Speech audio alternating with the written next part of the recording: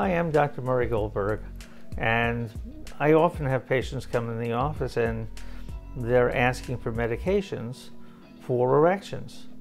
Well, one of the questions I do ask is, if I give you an erection, what are you going to do with it? And that's a serious question, though, because a lot of people basically experiment with the medications, and it's important to understand these are real medications. If you have a spouse, actually it's important to know that we're actually treating both of you.